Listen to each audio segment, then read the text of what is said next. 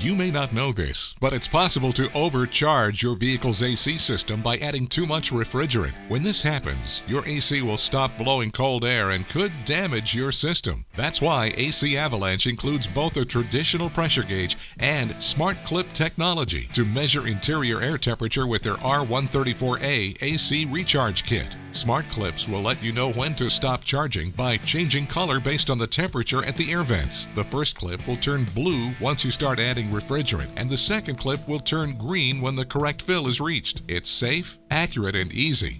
All you need to do is hook the recharge hose up to the low side port, which is always on the larger diameter AC line in the engine bay. Also, if your AC is blowing hot air, you might have a leak in the system. AC Avalanche's one-of-a-kind formula stops common leaks in O-rings and other rubber components. The recharge hose can be removed from the can and reused in the future. AC Avalanche is safe on all vehicle AC systems, including hybrid and electric. This CarFix Tech Tip is brought to you by AC Avalanche, the smart way to recharge.